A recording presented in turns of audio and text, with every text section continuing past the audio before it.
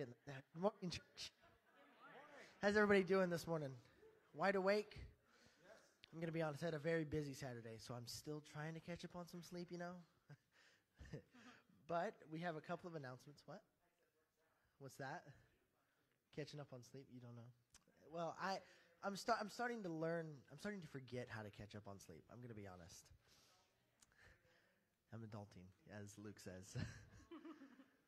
The laughter concerns me because that means it's true. So I have a couple of announcements, and then we'll get into some worship. First off, we have our prayer focus, and in our community, we have the Promise Inn homeless shelter and the transitional housing. It's operated by Cape Co, and they kind of help homeless people get back on their feet, help them find housing, help them move forward. In our, we have another church to pay for, the Adams Community Church, and in our missional, we have Mark and Kathy, or Kathy, it's probably Kathy, Fulton, from Haiti. They kind of work with the Church of God, and they help with the hospitals, and they help with just helping around, spreading the gospel, pitching in wherever they can, you know, being missionaries. We also have if you want to give a gift to Nate and Cheryl for them before they leave, just put a name with it, or if it's just cash, if it's something that you have for them, put your name with it, put their name with it, I guess, and hand it in the back, or hand it to them directly, whichever one works the best for you. And we also have the luncheon today after second service to have with Nate and Cheryl before they leave. Without further ado, I think that's everything. So I will pray and we'll head into worship. Dear Heavenly Father, I want to thank you so much for this time you've given us to come together. God, I pray that you will just open our hearts to the message and to the worship. God, I pray that you will be with us. Lord, pray that you will be with the Promise Inn homeless shelter, and God, help them, help the homeless, and help them get themselves back on their feet and moving forward with their lives. God, I pray that you'll be with Adams Community Church as you just help the leaders there be guided by your Spirit-led, and teaching and preaching. And Lord, I pray that you will just allow your will to work through that church. God, I pray that you will be with Mark and Kathy in Haiti, Lord, as they continue to help the staff at Church of God, and they help the hospitals. They're helping with the health care and helping with serving others, and that heart of serving, Lord, help them be refueled and just to keep that heart so they do not burn out. Lord, I pray that you will help them share the gospel. God, I pray another prayer over Nate and Cheryl, Lord, as this is Nate's last Sunday with us, but it is not his last Sunday with you. God, I pray that wherever he goes, he will follow you, that he will serve you, he will do your will, Lord, and be with them through the trip, through the journey. Be with Cheryl, Lord. Allow her to just have her heart for you and have this fire to want to know you more, even now, God, even when they're moving to a plan that they don't completely see all the way through, but you do, God. God, I pray that you be with them. In your heavenly name, amen. Amen. Thank you. Would you please stand? I'm going to share from Matthew 6 this morning. The words of Jesus. Matthew 6, verse 25. Therefore I tell you, do not be anxious about your life, what you will eat, what you will drink, nor about your body, what you will put on. Is not life more than food, and the body more than clothing? In verse 27, he says, and which of you, by being anxious, can add a single hour to his span of life? Verse 33, seek first the kingdom of God and his righteousness, and all these things will be added to you. So don't worry about tomorrow, for tomorrow will bring its own worries. Today's trouble is enough for today.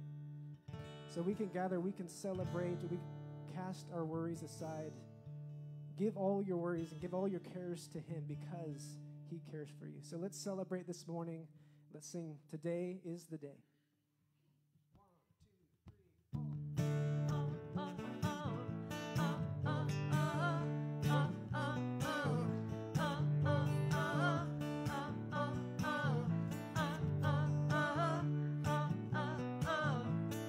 Casting my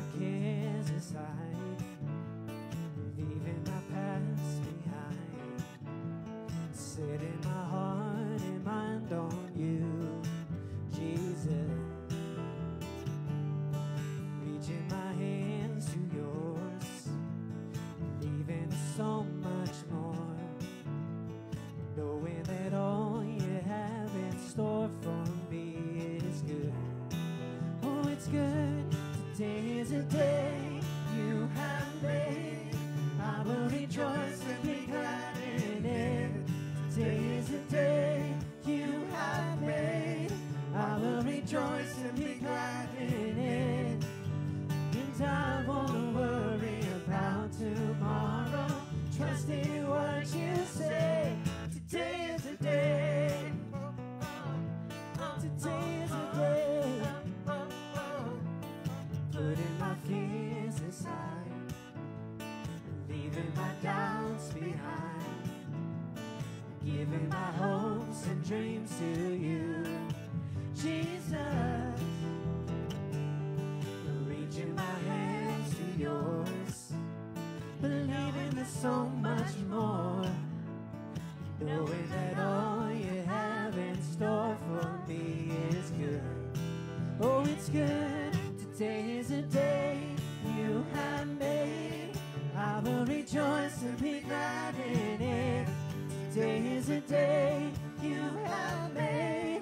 I will rejoice and be glad in it.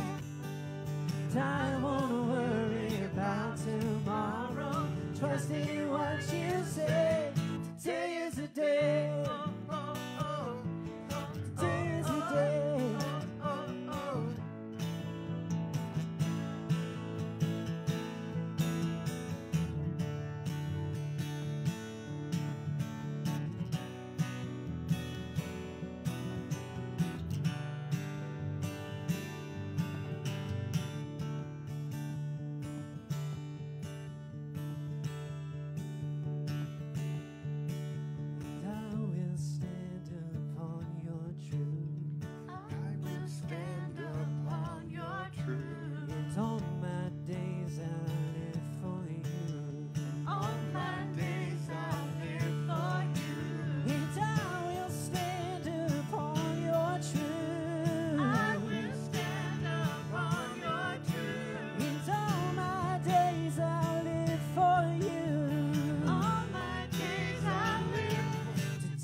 Today you have made.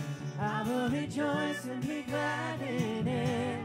Today is the day you have made. I will rejoice and be glad in it. And I won't worry about tomorrow, giving you my fears and sorrows. Where you lead me, I will follow, trusting in what you say. Today is a day. Today is a day. Today is a day.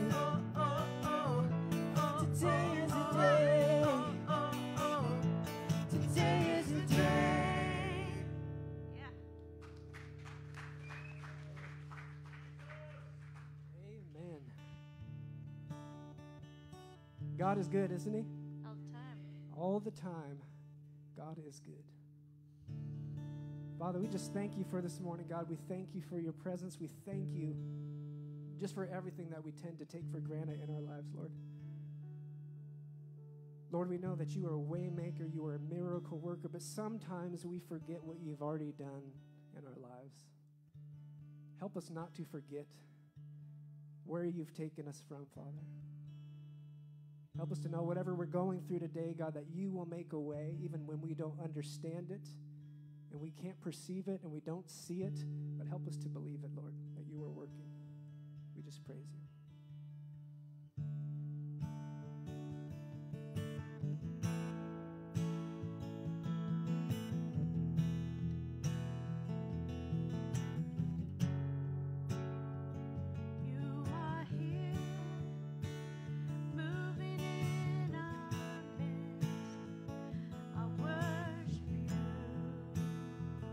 I worship you. You are here.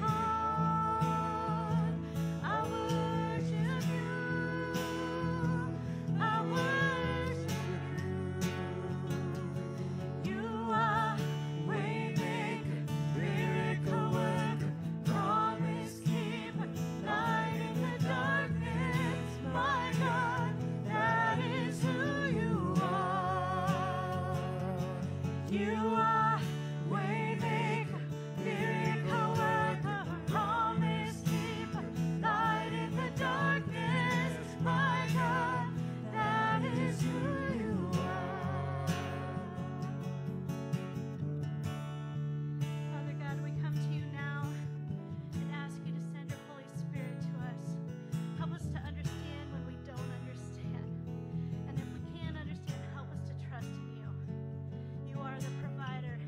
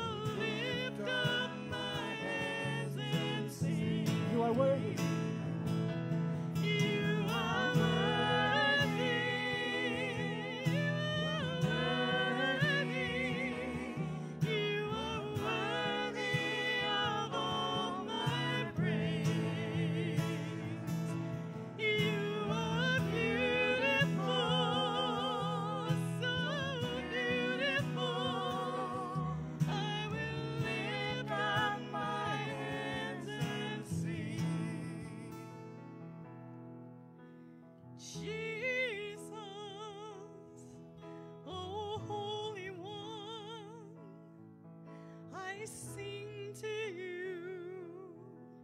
Forgive us, Savior.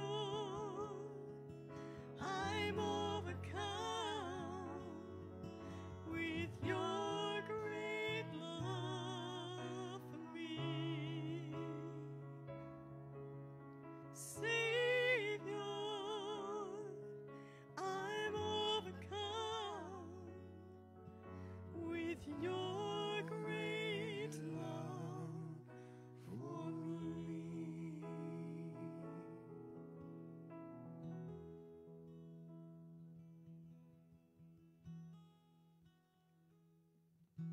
I just want to share what the Lord's put in my heart this morning. It's Psalm 51. Have mercy on me, O God, because of your unfailing love, because of your great compassion. Blot out the stain of my sins. Wash me clean from my guilt. Purify me from my sin, for I recognize my rebellion, and it haunts me day and night. Against you, you alone have I sinned. I have done what is evil in your sight. You will be proved right in what you say, and your judgment against me is just, for I was born a sinner. Yes, from the moment my mother conceived me, but you desire honesty from the womb, teaching me wisdom there. Purify me from my sins, and I will be clean. Wash me, and I will be whiter than snow. Oh, give me back my joy again. You have broken me. Now let me rejoice. Don't keep looking at my sins. Remove the stain of my guilt. Create in me a clean heart, O God. Renew a loyal spirit within me. And I pray that is my prayer this morning. That is my prayer for every single person here, that God died for each of us. We so often take that for granted day to day. Oh yeah, he died on the cross for my sins. Do you know what that means? That means you are pure, you are blameless in his sight. Through the lens of Jesus Christ, he sees perfection, the sinless Lamb of God. He died for you, he died for me, so that we could live for him. So let's sing the song, Refiner's Fire, and just keep that in mind. No matter how far we have fallen, no matter what we've done, he is there. If we just turn from our sin and we turn back to him.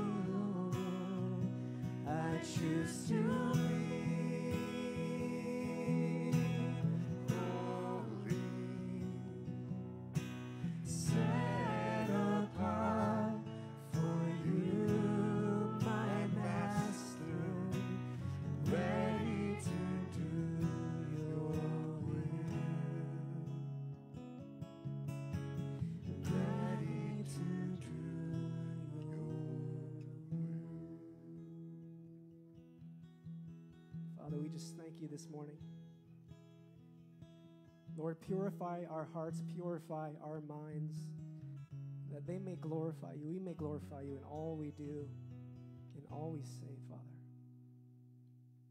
Help us to realize the gift that you have given us of eternal life, Lord. If we would just not trust in our ways, not trust in our wisdom, our understanding, God.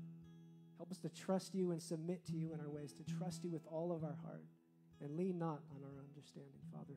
Give us your wisdom that only comes from you, pure, peaceable wisdom that comes from you, God. Every gift comes down from the Father of lights, and we are so thankful, God. Create in us a clean heart and renew a right spirit, a loyal spirit within us, God, to serve you, the one and only, the one true living God.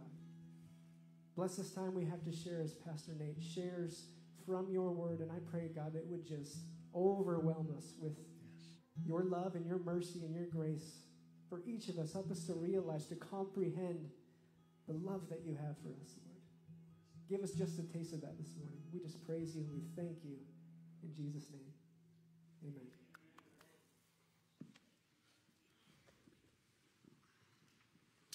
Good morning. Good morning. I love that. I used to. Where's Cheryl? I shouldn't say this in front of Cheryl. In the, I won't do it, I promise. In the South, when we first went out there, I was just so taken by the culture and whatever. And I would see when I'd get out there, we only had one service, but it was, I don't remember what time. Anyway, we'd get together, and it always felt like you had to kind of prime it a little bit, right? Like there's just people who were not quite there yet.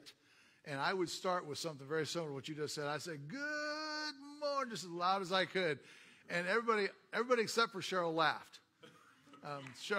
Cheryl thought that was the worst thing I could possibly do, especially in the South. And I probably did it every service for like 6 months.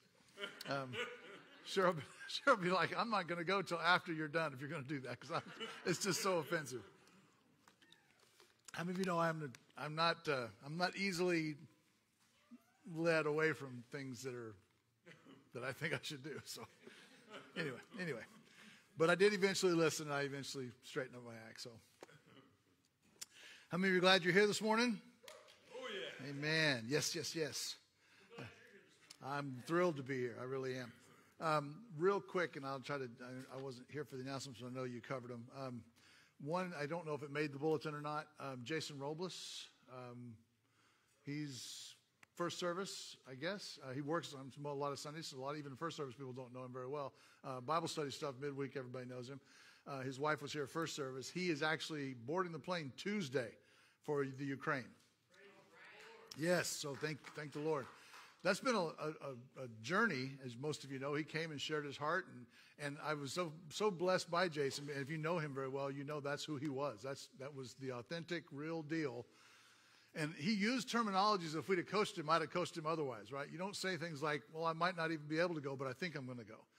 But that's just how pure he is, right? He was just like, I don't know. It's kind of like selection, but if you want to get behind it and pray, if you feel like you support, great, I got to raise money if I go. He just wasn't sure, but he was sure he wanted to go and felt like he needed to go. And so it just kind of, in my mind, I'm like, you don't tell people that you're asking for prayer and support like I might not be able to go, right? It's not a veteran missionary move. But bless his heart, he just was so straightforward, and I love that about Jason. That's just how, if you know him, that's just who he is. And I'm just praising God today that he brought it full circle, and his wife was all excited. She didn't get up and talk because that's not what she does, but she was just thrilled at first service because Jason is finally able to see God use him in a way that he felt like God was calling him to weeks and weeks ago. So it's all coming together, and he's boarding the plane. So be praying for Jason, all that to say. Be praying for him. He's got some specific targeted mission stuff to do, and I'm real excited. This is us. Amen? Yes. This is us. When you see brothers and sisters step out and do these things that are strictly, straight up God-authored, and we have prayerfully supported him, we have financially supported him, this is God. This is our partnering with him. So while he's going and being used, that's an extension of you. And you need to just really embrace that in your heart. That's an extension of you. So amen. Great news. Also, there was one other thing. Some of this I think was probably already covered. I will tell you this will be our last, won't be our last Sunday here, I pray, but our last Sunday for a while here in the Pendleton Church of God. We are planning on leaving, I think, tomorrow is the plan. We'll see if we can actually pull that off, but I think we will. But I just want to tell you from our hearts, and we'll probably get a chance to say it later, I hope, we love each and every one of you. We always have.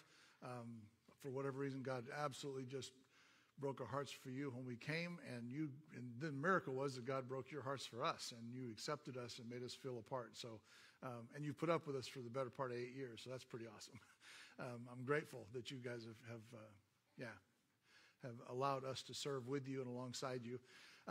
I guess I just want to say this. This is, if God leads us at all in this direction, travel, vacation, or permanent, whatever, this is my church home right here in this part of the world. So I fully intend to be able to come back, and if you'll let me, I'll even share and preach if you give me the chance. If you don't, I'll listen to somebody else preach. That's all good.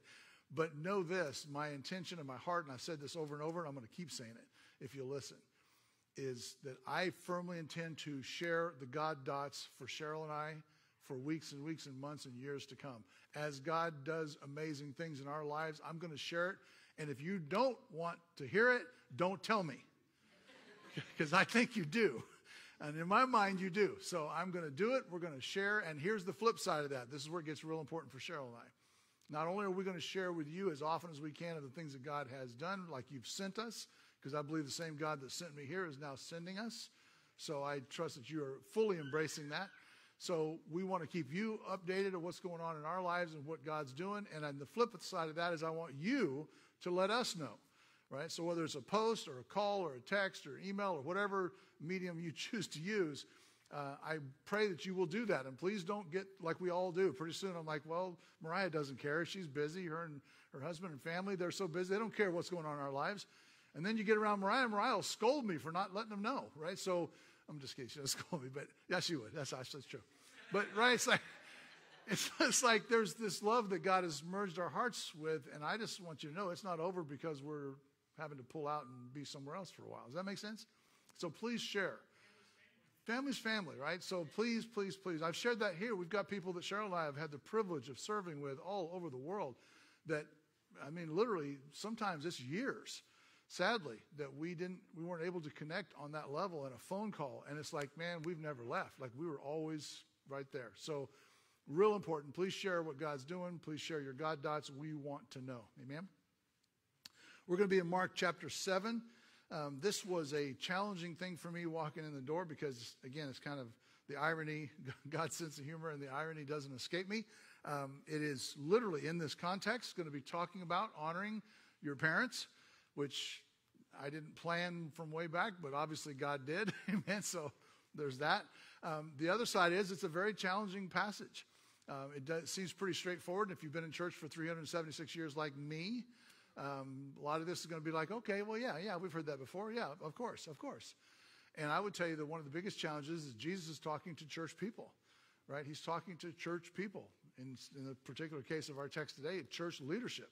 So these are people that if you'd ask them, and this is where we're going to kind of touch on today, if you ask them straight up, do you know God? Do you know the Lord? They would have said yes. And if you ask them, do you know what's right and wrong? They'd have said yes. And if they'd have said, you'd have said, hey, so can I follow you as to know how to walk this out and be a Christian or be a believer? Can I follow you? They would have said yes.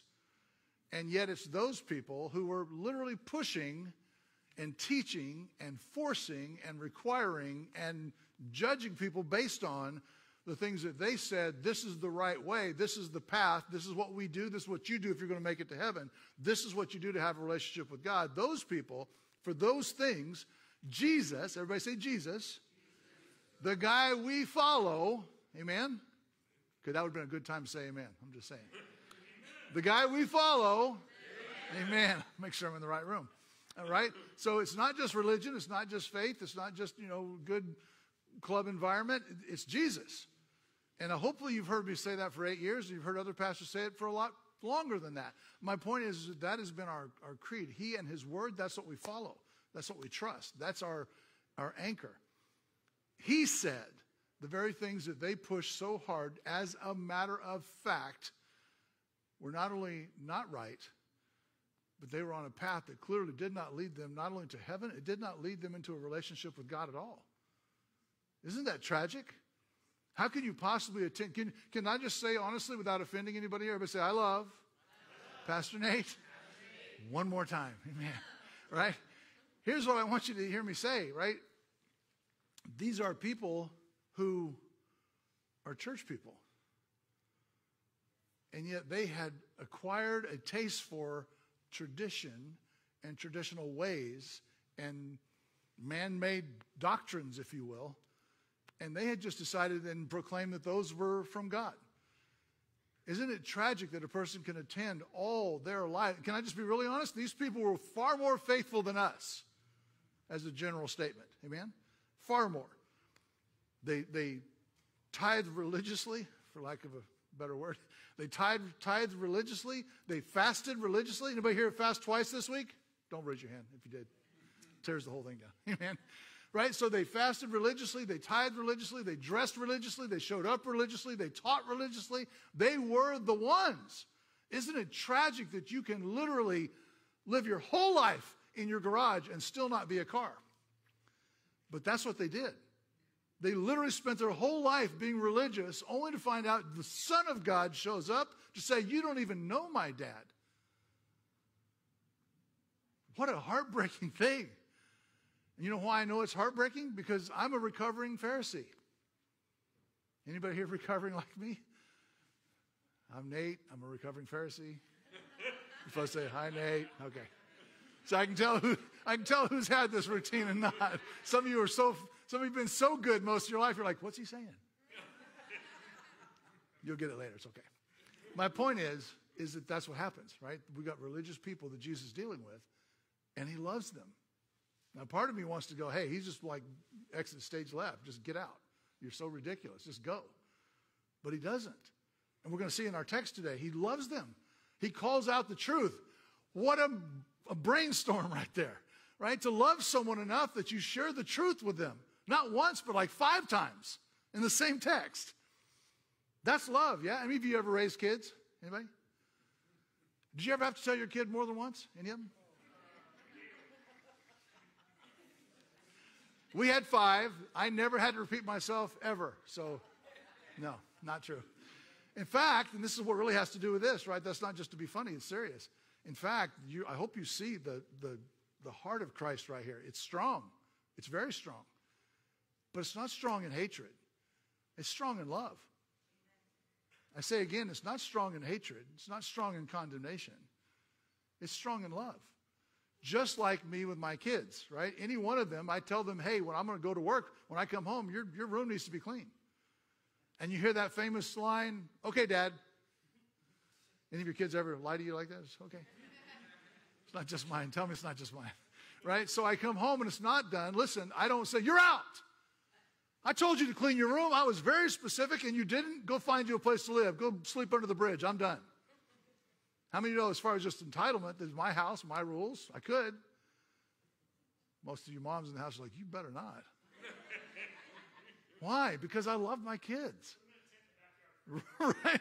Exactly. Cook your own breakfast. No. I was just like, I would tell them again. Now, we wouldn't, not so much Cheryl, but I would enforce things and like some pretty tough things sometimes. But at the end of the day, listen, the reason I kept telling them was because I love them. It wasn't because I hated them. It wasn't because I was like wanting to kick them out. It's because I loved them. So I always knew that if they ignored me, that was not a life skill that was going to fare well for them. Amen? I mean, not immediately or later, even for other people, right? It's important. So I would begin to tell them again. And Jesus, in this text, that's what he's going to do. He's going to approach people that are so religiously steeped, they're so churched, that they've missed the reason they're going to church. They're so churched that they've literally missed God in the process. And they've replaced, canceled out, that's what this verse is going to call it. They've canceled out, if you will, the power of the reveal of God through Scripture and through His presence. They're canceling it out by literally taking their own man-made things or that have been passed down to them and saying that these things are from God. Everybody okay? And Jesus comes along and loves them enough to say, you don't know my dad, or you wouldn't say these things. You don't know my dad, or you wouldn't replace a relationship with my dad to be able to hold on to all these traditional things. Now, I won't ask for a show of hands, but I will say this. How many of you love control? I'm going to ask you to be honest now. You're in church. How many of you love control? Right? We have this thing in us. It's like, hey, I don't want to be that guy that actually says yes, but yes, I do. Right? It's just safer. Thank you. And at some point, the whole religious understanding, not just in the text today, but always, is the same as a club, is the same as a baseball team, is the same as a football team, is the same as a work environment. Anybody ever had fight for control at work? Of course. It's human. It's the flesh, right? We want control because it's safer. I can control that environment.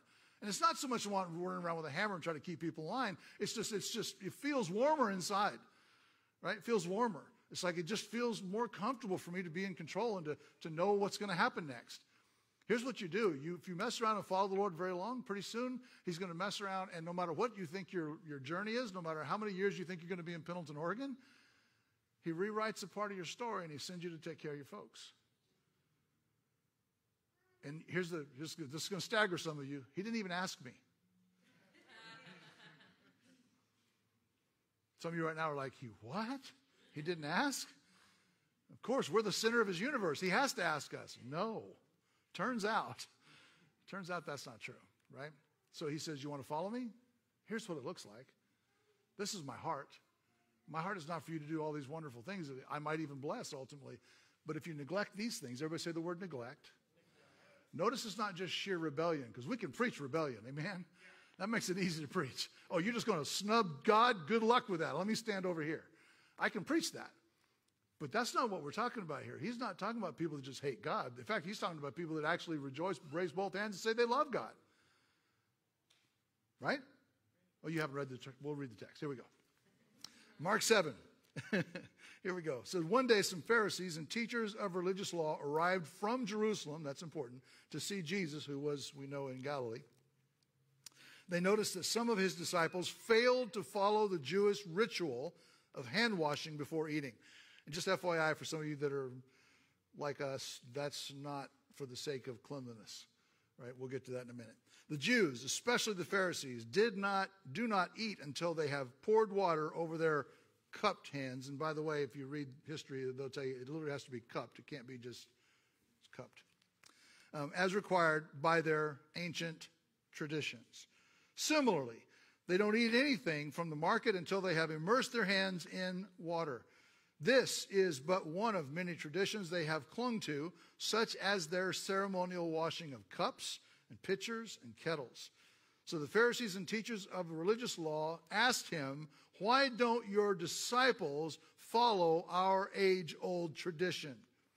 They eat without first performing the hand-washing ceremony. Ceremony is a key word here.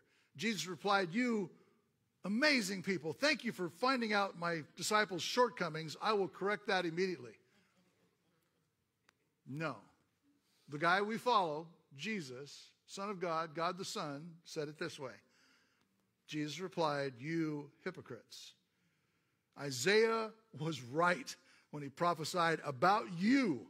For he wrote, these people honor me with their lips, but their hearts are far from me. Their worship is a farce, for they teach man-made ideas as commands from God. For you ignore God's laws and substitute your own tradition. And then he said, again, do you hear this? I want you to hear the repeat. It's like me talking to my kids. Do you hear that? He's telling them, and then he's giving them more definition. Here's why you need to clean your room. Right? And did I tell you? I did tell you. And here's the deal. Now I'm telling you, you're skillful at avoiding what you're supposed to do. Here's what he says. Jesus replied, he says, I've lost my place, I'm sorry. 9, there we go. He said, for their worship is farce. You ignore God's law, substitute your own traditions. Verse 9, then he said, you skillfully sidestep God's law in order to hold on to your own tradition. For instance, and then he gives this one. Again, the irony is not lost on me. For instance, Moses gave you this law from God. Honor your father and mother, and anyone who speaks disrespectfully of father or mother must be put to death. Can we all agree that wouldn't fly by our current culture? But it was Bible in the Old Testament, right? But you say, here it is, Jesus is talking to them, you say it's all right for people to say to their parents, sorry, I can't help you, for I have vowed to give God what I would have given you. In this way, you let them disregard their needy parents, and so you cancel the word of God in order to hand down your own tradition. And this is only one example among many others. And then Jesus called to the crowd. So first he's talking to the religious leaders, and now he's talking to the crowd. And he says, all of you listen, he said, and try to understand. It's not what goes into your body that defiles you. You are defiled by what comes from your heart. And then Jesus went into the house to get away from the crowd, and his disciples, who are obviously still with him, asked him what he meant by the parable he'd just used. Don't you understand either, he asked. Can't you see that the food you put into your body can't defile you? Food doesn't go into your heart, but only passes through your stomach and then goes into the sewer. By saying this, he declared that every kind of food is acceptable in God's eyes. Can we just say to a Jewish community, this was breakthrough stuff. And then he added, if that wasn't enough, it's what comes from inside that defiles you. For from within, out of a person's heart, come evil thoughts, sexual immorality, theft, murder, adultery, greed, wickedness, deceit, lustful desires, envy, slander, pride, and foolishness. Thank goodness our second service people, we don't have a problem with any of those things. All these vile things, boy, I wish he hadn't put that in there, just to be honest. All these vile things come from within. They are what defile you. Now you know what I mean when I said this was a hard passage. Amen. Because this is one of those troubling things. First of all, he includes pride in the same batch as adultery and murder and calls them all vile. And I'm just finding that quite offensive, to be honest. Because I haven't killed anybody today. I haven't committed adultery. But I might have struggled with a little bit of pride today. Okay, I've struggled with a lot of pride today. Okay, I'm prideful. What do you want from me? And he says all these things are vile before God. So this is where it gets a little bit edgy. This is not and again, I need you to hear the text, right? This is not him saying, I don't love you. This is not him saying, I don't care about you, you religious nuts. This is not him saying, you disciples are so ridiculous it takes you 10 times to even get it. He's not saying any of that. He loves them enough that he just keeps telling them the truth. And I need you to hear that, because that's not the culturally sound way in 2022 in our country. In our country, if I tell Ken, brother, I'm struggling with some stuff, can we work on some stuff? Because you're sharing some stuff with me, and I recognize, man, we need to work on that. Because I know your heart's for Christ. That doesn't seem like it bears Christ right now. Can we work on that? And I got stuff too. I need you to watch. I'm giving you permission in this relationship, and he has done this, by the way. That's why I'm picking on him. I'm giving him permission to literally walk with this journey with me. And when I do things, or my attitude is not what it should be, it's not quite, that's the way we say it from the pulpit, right? My attitude is just not quite what it should be. Sometimes it's vile. And I need somebody that loves me, not to patronize me, not to just sweep it under the rug. Oh, that's our pastor, just put it under here. For heaven's sake, I'm glad it was just a handful of us that saw that side of Pastor Nate. Let's put it under the carpet. I don't want to talk about that.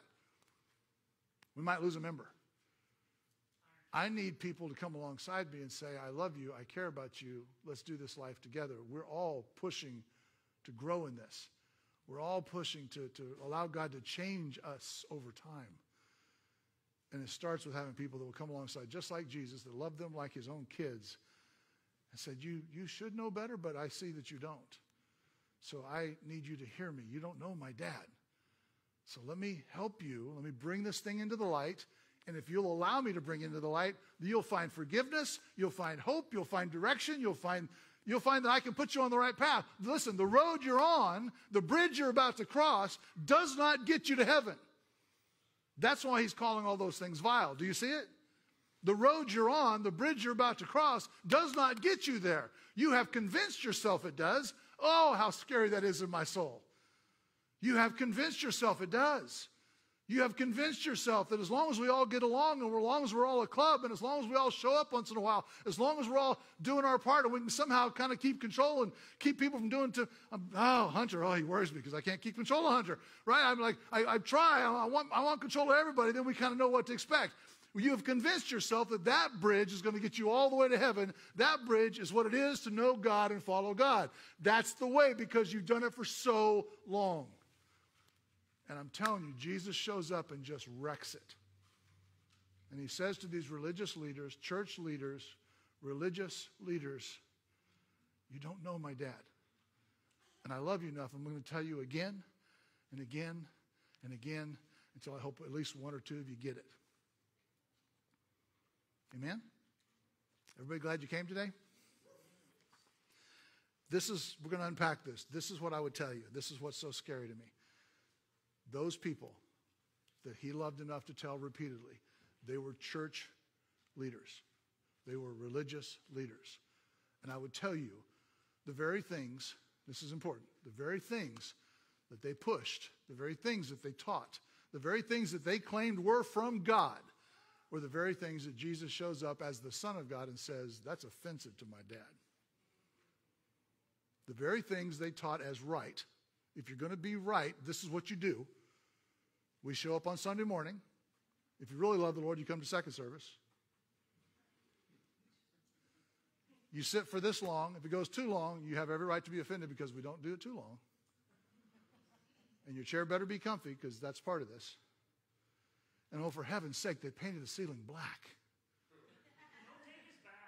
Right? I shared with the first service, and I don't think they're here at all. So I'll just share this.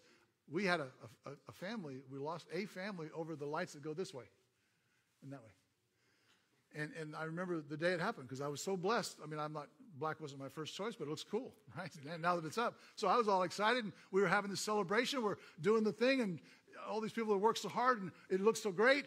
And this lady came up to me after church. She said, what is this? That we've never had those lights like that. I said, no, isn't it great? She was like, no. I said, well, Tim hasn't adjusted them yet. Maybe he'll get up there with a scaffold and we'll adjust them. Maybe it's too bright. No, it's just, no. I can't do that. It's distracting. I said, they're just lights. If you listen to me preach long enough, I'll be distracting. They're just lights. And she was like, they need to come down. I don't know if I can come to a church that has lights like that.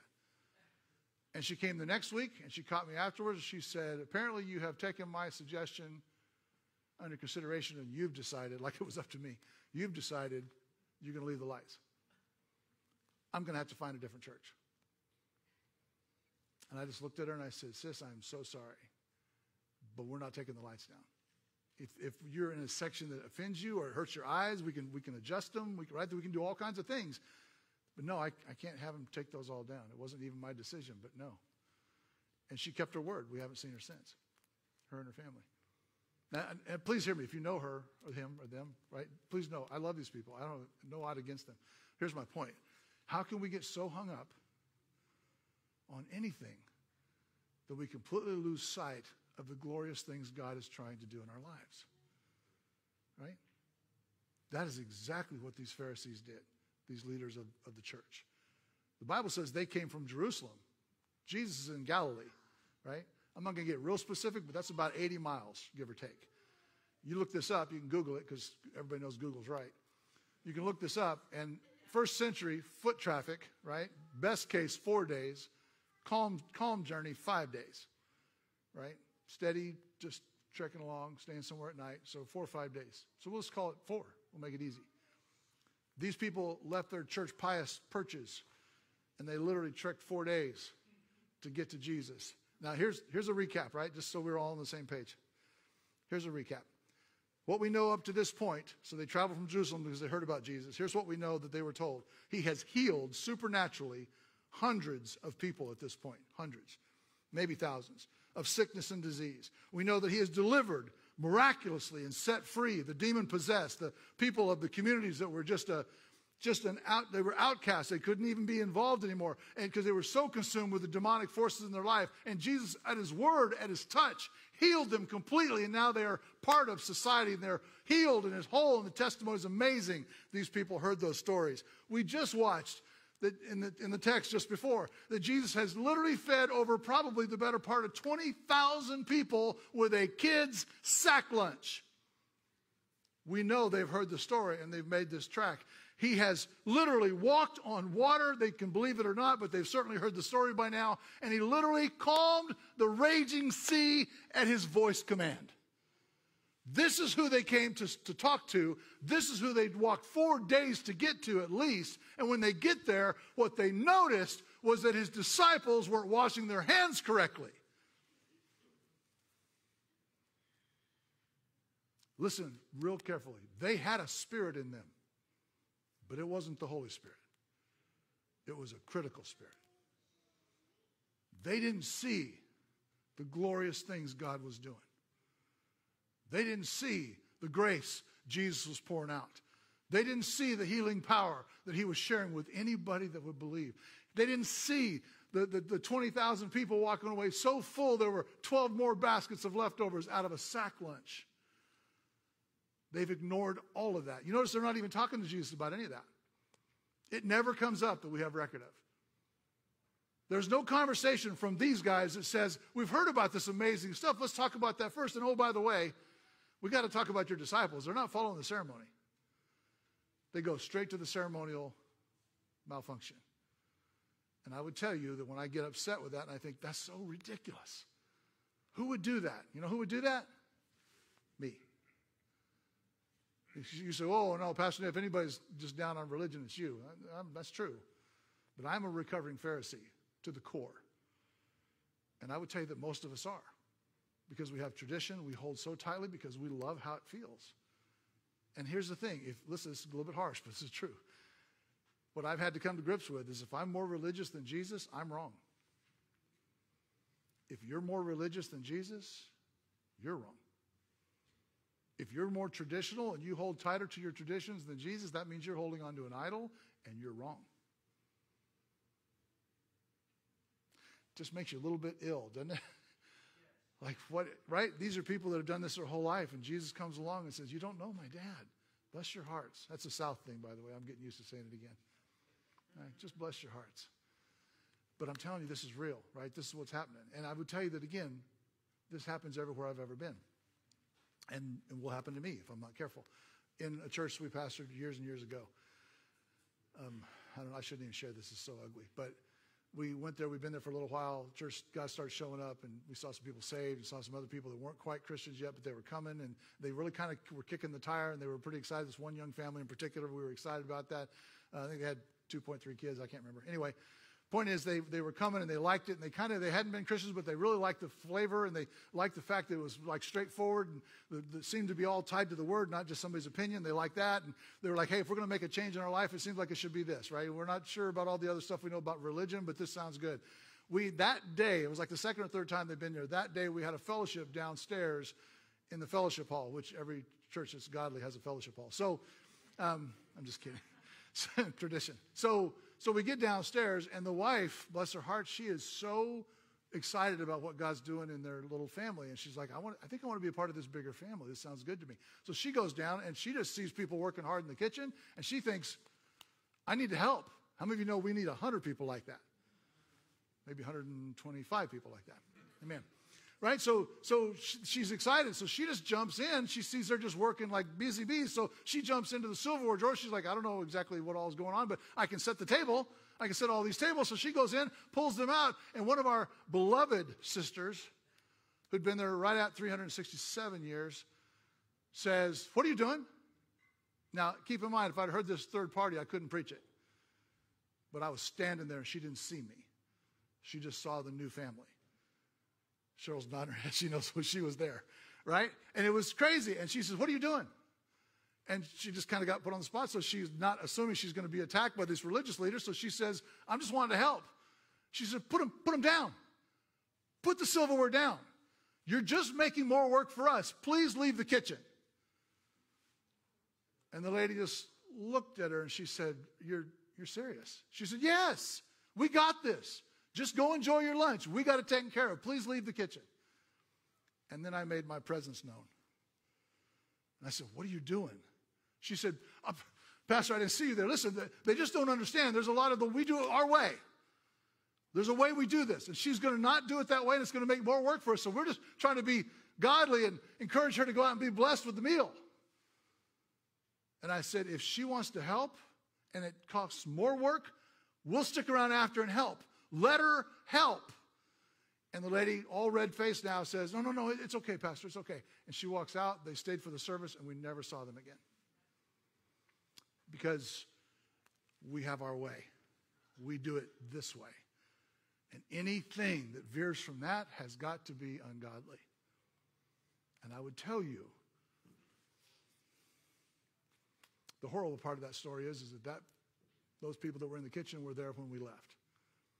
All the families, no doubt, that God wanted to send us and wanted to work with, most of them, they had to be incredibly rigid and incredibly strong-willed, or they could have never made it. My reason for sharing that is it ties to this, right? We got a family that's excited about the Lord. They're excited. They're not Christians. They're wanting to be. They're talking the talk. They're like, we got to do this. I got to learn a little bit more, but it sounds good to me. And instead of seeing what God's doing and shutting everything else down to make sure we embrace and enjoy and engage with what God's doing, we let people know this is what we do. And if they don't come back, God didn't want them anyway. And you say, well, Pastor, that's a little rough. These people killed Jesus eventually. I know the story. Most of you do too. So it does get a little sensitive. Yeah? This conviction that we hold to our traditions to because it feels right, feels good, feels warm. And if it means Xing people out, oh well. And I would just encourage you to hear from Jesus, the guy we follow. He loves them, and he tells them over and over and over, this is not, you don't know my dad, this is not the way. This is not the way. Everybody okay? I'm not okay. I shouldn't have shared that. I mean, I think I was supposed to, but it's rough. He says, in context, he says, Isaiah, I love this because you know who knew everything Isaiah had ever written were all these guys. And he says, Isaiah was right about it when he prophesied about you. When Isaiah prophesied, did Isaiah know these people 700 years later? No, but this is Jesus. And what did Jesus say? So Isaiah was writing it to them 700 years ago, before this. And yet Jesus himself says, it's still true about you. Amen? Still true about you. Here's what he says in Isaiah 29. It says, and so the Lord says, these people say their mind, they honor me with their lips, but their hearts are far from me. And their worship of me, listen, is nothing but man-made rules learned by rote. And if you are like me and you read a word like that, you're like, I think I know what it means, but I'm not going to be satisfied with that. So I looked it up. And this is interesting. This is what rote in context means. Is to learn something in order to be able to repeat it from memory rather than understand it. Isn't that interesting? Isn't that interesting? Right? Is that not spot on? Right? I don't know how they translate that into the word rote, but that's just like money. It's like to literally do something religiously, to learn it so that I don't even have to understand it. I don't have to live it. I just have to be able to repeat it. Man, that sounds like a lot of the church world today. And I would just tell you, that's been me. That's been me. In fact, Cheryl and I, we were laughing talking about it a few weeks ago. We were going through some old pictures because when you move, that's what you do. And you try to throw out as many as you can't, and whatever. Right? And Cheryl's like, you got to go through this box with me. I'm like, no more. Get behind me, Satan. No more. In some of these, there were competitions from years and years and years ago. And there's like Bible competitions. Nothing wrong with Bible competitions, by the way. I love that. But I was literally looking back. I could tell you in my young adult life, I had long since forgotten and forsaken any understanding of the truth. But man, I could quote some verses to win. And I would just tell you again, please don't go down that trap. That road does not lead. Nothing wrong with scripture memory. Please don't leave here and say, Pastor Nate said, don't worry about memorizing your scripture. You need it in your heart. You need it in your head. It's good. But don't do it to win. Do it to understand it. Do it to apply it. Do it to let it in. Amen? Do it to let it in.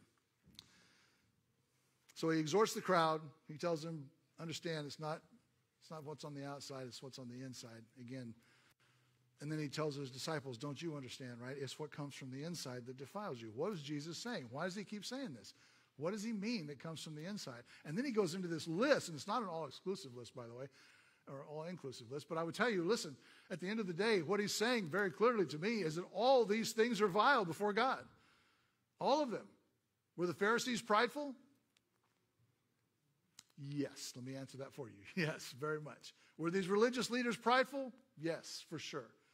Were they, as Jesus said, were they trying desperately to keep the outside of the cup shiny and clean so that when anybody saw it, it looked religious, it looked Christian? Or it wasn't Christian for them, but it was Jewish, right? But it's like, we're God's people. We want it to look like God's people. This is what God's people do. We keep that outside of the cup clean. And Jesus, the guy we follow, all the way home said, the inside of your cup is filthy. And if your whole priority, if your understanding of what it is to follow my dad is to make sure the outside of your cup is clean, when the inside of your cup is filthy, that road will never get you there. That bridge is out. Amen? That bridge is out. When I was a kid, when I was a young teenager, I had the privilege of meeting a pastor that was an evangelist, and he was a little bit older when he told the story, but he told it as if it was true, and I believe it was 100%. He had grown up in the South, long story short, had a call on his life when he was a young man in his 20s. Back then they did a lot of, remember revivals, anybody? Right? They do revivals. You basically preach till you preach out. You preach 3 or 4 days. If the Lord's showing up, you preach some more. And it was really a good thing, but we just don't have a culture like that too much anymore. So that's what he was doing. He was traveling miles and miles and miles away from home to the rural churches, and he was preaching his heart out. Had a good 3 or 4 day stint. God showed up, good things. Gets in his car, and it's late on Sunday night, and he's taking this road back and forth, back and forth, back and forth. He knows the way home. He's got to cross over the Red River, and once he does, the minute he crosses that bridge over, he knows he's about 3 miles from his house. So he's almost, you know how you get when you're really tired? You're just kind of like on autopilot. He's just cruising. It's rural. He's not facing many cars, so he's just heading on. And he knows he's getting closer and closer to the bridges before GPS. He knows he's getting close just by how long it's taken him. And he knows if he gets to the bridge, he gets across the bridge, he's gone over 1,000 times. He's just 3 miles from home. He'll almost be home. He'll get in his bed, and it'll all be great. He's driving along, probably slightly breaking the speed limit. He didn't tell me exactly how much, but I'm sure he was. And he's clipping along, and just before he gets to the bridge over Red River, he sees a maniac in his lane wailing and screaming and jumping up and down and screaming and hollering. And he's got his window down because they didn't have a lot of AC back then. And he's listening. He's like, that guy's screaming at me. And he's like, here it is. Hear the whole story right here. He's a Christian. He's serving the Lord. He's doing it his way. He knows the way. He's exhausted. He's spent. He just wants to get home. He doesn't have time to mess with this maniac. Amen? You get it. He's driving along. So his godly response is, I'll just pull over into the other lane and get around him. As he does, this maniac jumps in the other lane, into his lane now, and he's screaming and hollering. He gets back into the other one. The guy jumps over to the other lane. He's screaming and wailing his arms. He's just screaming at the top of his lungs. He's getting closer and closer. He's like, I don't want to hit this maniac, but he won't get out of my way. He switches one more time. The guy does the same thing, jumps in front of him. Now he's almost to him. He slams on his brakes, and now this young preacher, all full of the Holy Spirit, is angry. He jumps out of his car, reaches up over the hood of his car, and grabs this guy and puts him on the hood. He says, what's wrong with you? You're out of your mind. Tears, he noticed, were just pouring out of his face. He said, the bridge is out. I didn't want you to die too. I watched the bus just go over with a busload of kids just got back from a game. I tried to scream and they wouldn't stop. He said, I just made up my mind. I wasn't letting one more car go over that bridge. The bridge is out and you'll die. So whatever I had to do, I was going to stop you from going over. He said, and in that moment, the Holy Spirit spoke to him so clear. And he thought, that's exactly what Jesus has tried to do to me my whole journey. I know the way. I know how to get home. I know exactly what to do. I've gone over this bridge 1,000 times. It's a bridge I can control. And Jesus is screaming with love. Whatever it takes, I need to stop you because that bridge is out. You can't get where you need to go crossing that bridge. Just because it's familiar to you doesn't mean it's not out and you're going to perish. I never forgot that story. And today, when I was over this week, we were studying through this again, I realized this is very, very applicable. This is not a Savior condemning the church world. This is not a Savior saying that everybody that's religious or everybody that has traditions, that there aren't any good traditions. That's not what's being said here. He's saying that you have adopted a way that you're claiming is my dad's. You're claiming that if you take this path, it's going to get you home and other people go with you.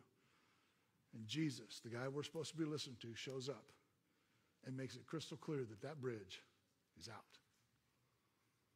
But he offers you a way home. But you got to set the traditions and the pride aside. If I wanted to beat up this last part of the list, I would, except most of it applies to me. And so I'm going to skip that. I'm not skipping it. I'm just telling you. What I heard from that loud and clear was, before God, my pride is every bit as bad as murder.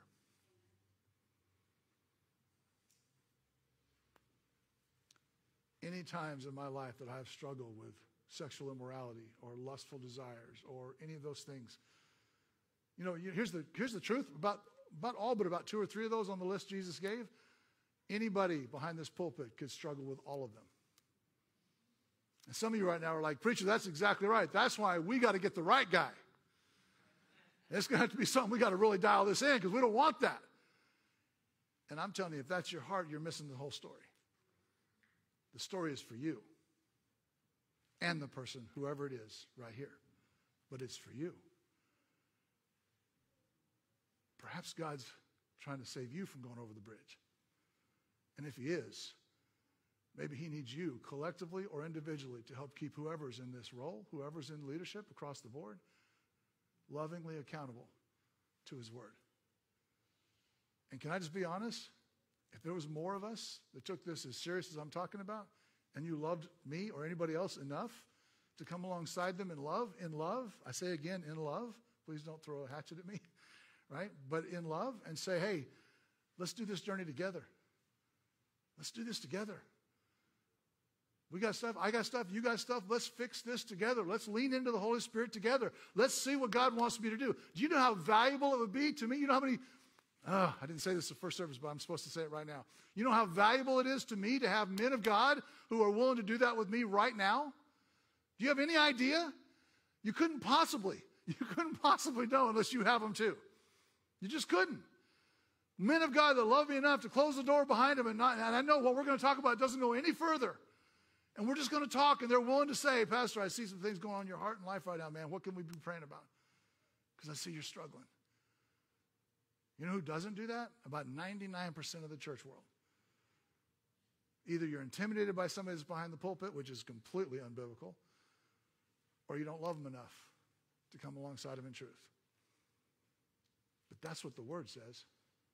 Amen? That's what the Word says. Now, I'm not giving you guys a license to condemn, because that's not what we're talking about here. I'm talking about coming alongside somebody in love. They hold you accountable. You hold them accountable. How many of you know we always like the other half? Right? I love holding you accountable. I'm just not really, really high on you holding me accountable. Right? Is it just me? So what do we get from this? What's the takeaway? I would tell you there's a few things, but just to go through really quick, I'm hearing Jesus say to me, beware of the leaven of the Pharisees. Right? Beware of the leaven of the Pharisees. Beware of the yeast. And I love the fact that he used yeast. He could have used 1,000 things, but using yeast, how many of you have baked recently? How many of you use leaven or yeast at all?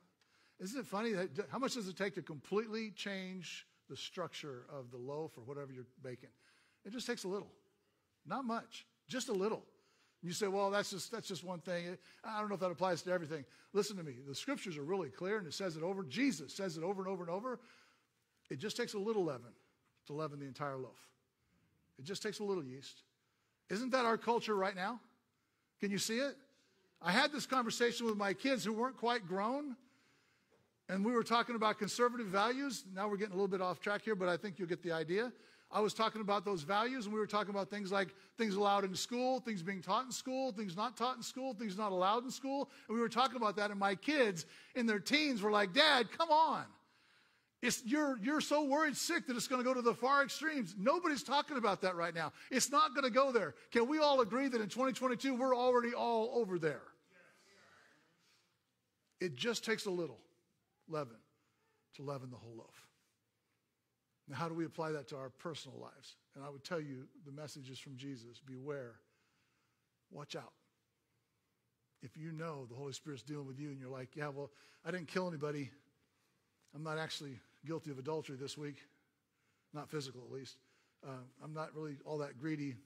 I don't think I lied to anybody this week. I am a little envious. I watch those commercials and I'm like, I got to have that. Okay, I am definitely prideful, and I certainly act a fool sometimes. He says they're all vile. They're all vile. And this is not to bring everybody down. This is to bring you up, to help you understand in love that Jesus loves you. And perhaps for some of us more than just me, the bridge you're planning on crossing your whole life and not changing path, you need to hear that today, that bridge is out. It's either religious or it's licentious, which means that you're your own God, right? You do whatever you want to do on your terms. How many know that's American? Amen or oh me? And all I'm saying is it doesn't matter what the culture is. You can't blame the culture. When you face God just like me, when I face him, I'm not going to be able to blame Ken. I'm not going to be able to blame my wife. Some of you guys right now are like, well, I'm holding that card just in case. I'm not going to be able to blame my family. I'm not going to be able to blame my friends. I'm not going to be able to blame other pastors. I'm going to have to say I was all in, and as you kept graciously repeating and telling me what I needed to do to be more like you and less like me, I kept submitting. Or I'm going to say I did it my way, and I get all of eternity to pay for my sins.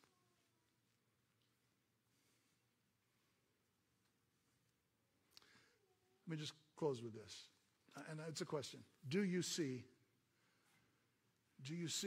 in the red letters, do you see an incredibly high call to sanctification? Do you see it? You say, Pastor, that's a big word. What do you mean sanctification? Sanctification is literally a maturity in Christ, to be set aside by Christ for a lifetime of growth to bring him glory. Right? It's to literally be set aside as holy. His, exclusively his. To be set aside, to grow in maturity spiritually, to know I'm not there, I'm not what I'm going to be, but I am fully committed today. Whatever he's revealed to me today, I am best I know, I'm all in. And if it means changing everything in my world, I'm in. That's a step of sanctification. Do you not hear the loving call to a higher level of sanctification in the red letters today? I pray you do. Because this is not Pastor Nate or any other pastor saying you need to live a higher level of morals. You know these guys were behaviorally modified like times 10. The people he was talking to had this outside thing down. In fact, I kind of envy them in some ways, right? They were like really, they had this down. And Jesus is talking to them because he loves them, and he says it's not about that. The inside is defiled. All this other stuff on the outside looks so good. That's great, but it's defiling you from the inside, not the outside. So whatever God's dealing with you on right now, I would ask you to surrender that. I would ask you to hear the high call of sanctification. And listen, here's where it gets tough. If you're like me, this is where it gets sticky. Because today, right now, as the Holy Spirit's even dealing with me, I'm like, yes, Lord, I'm in. I know it's going to be tough. You're going to say go this way, and I want to go that way. And my history, I only go this way. And you're going to say, no, that way leads to destruction. You got to go this way. Today, in this crowd, I want to say yes. Tomorrow, it's Monday. And tomorrow, my tendencies are to go back to me trying to be in control. And my call to sanctification that I've gotten from the Lord today becomes a little less in priority. And I would beg you, hear the call of God today. Would you bow your heads with me?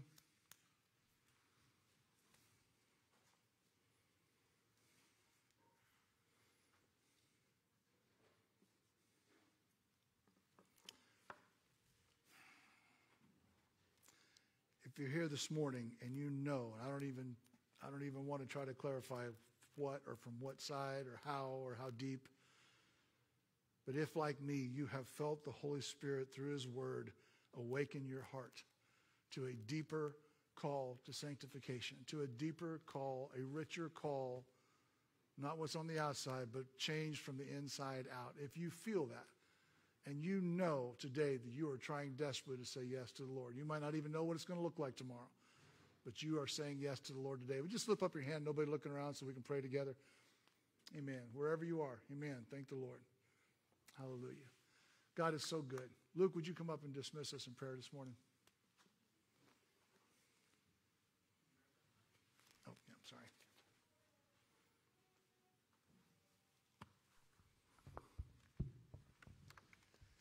Father God, we just thank you for the word that you spoke to us this morning, Lord. We thank you for this opportunity to just receive it fully, Lord. We thank you for Pastor Nate's boldness in sharing with us all these things, Lord. We ask right now that our religiousness would be cast aside and that our heart would be surrendered to you. Lord God, preparing us this next season for the things you're calling us to and the opportunities we have to meet you where you're sending us, Lord, and what you're doing. Lord, I pray over Pastor Nate and Cheryl right now as you're sending them off to the next mission field for right now, their family and those around there. Lord, I just ask right now a blessing over them as they travel. I pray for wisdom and discernment for the associations and the ties and the things that they're called to, Lord. Let the enemy not distract them one moment. Let them be on mission in the center of your will. Lord God, we pray that right here for us as we are transitioning and trusting your plan. Lord, we ask right now that we would be open to it. Lord, we love you and we love what you're doing. Create in us a clean heart like David. Give us understanding in these days. Lord, we know there's hard times coming and we just want to be ready to help those that you're calling us to help. Let us be the hands and feet that you want us to be for your call, Lord. We love you. Lord, all these that have opened their heart up and surrendered to you today, Lord, bless them. Bring that openness to you. Just move in us this week, God. We want this to not just stop today, but it would build and be watered. The seed of we surrender the religious and the idolatries of all these things, and we step into what it is you're doing and calling us to. Lord Jesus, we praise you and we thank you. We give you this day. In your name we pray. Amen.